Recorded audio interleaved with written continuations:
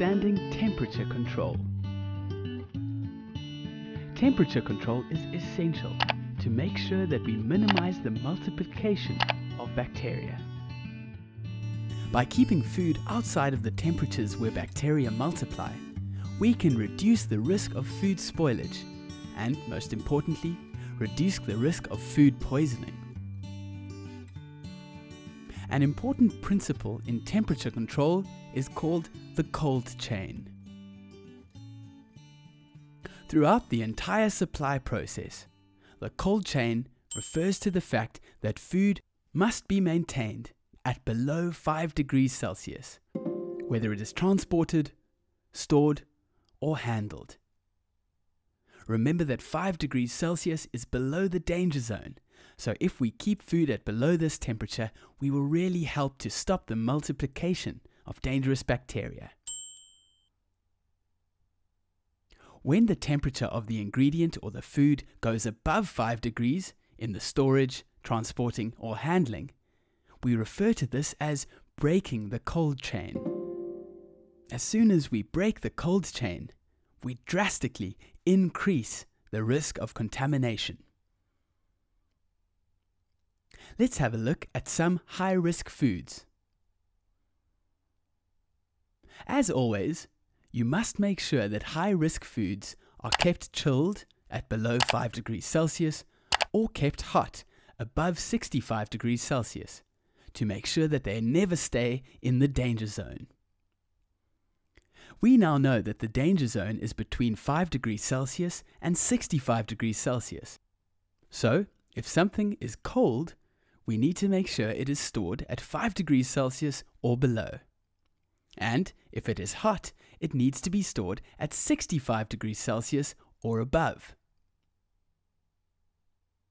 It is, however, safe for food to be kept between 5 degrees Celsius and 65 degrees Celsius for a very short period of time.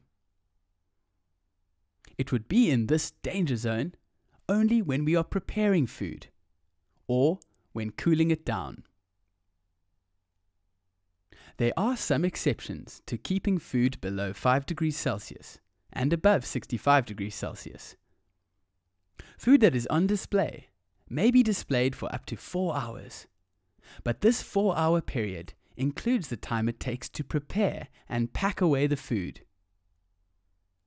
Another exception is food that requires ripening or maturing, such as cheese.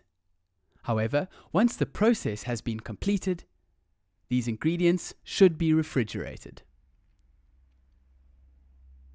Only bring food out of storage right before you are going to use it, and do not leave it lying around at room temperature for long periods of time, as this will break the cold chain.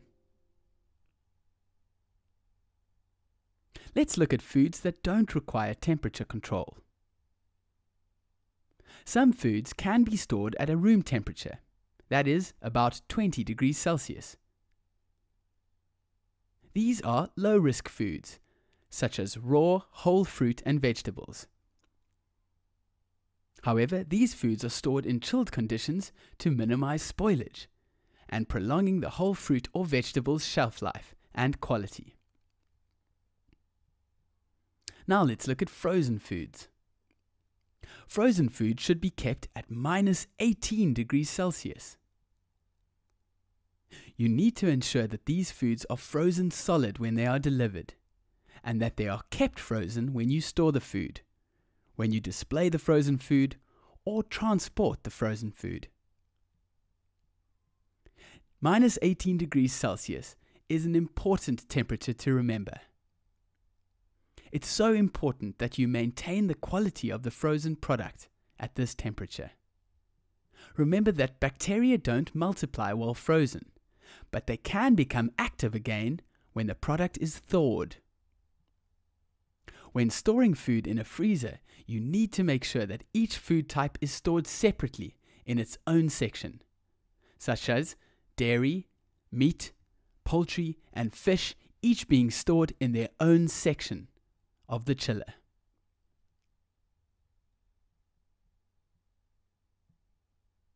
Let's look at measuring the temperature of food. When measuring the temperature of food, you need to take the core measurement. That is, the temperature in the middle of the food. This is because food can be hot on the outside, but not necessarily hot in the middle. To accurately measure the core temperature, you should use a tip-sensitive thermometer or probe that can be inserted into the food. Remember to clean and disinfect the thermometer before inserting it into the food. Wash the probe in warm water and detergent, and then disinfect and dry with a disposable towel. It would be really careless to insert a dirty, bacteria-ridden thermometer into a lovely piece of meat that you are cooking. So make sure it is perfectly disinfected.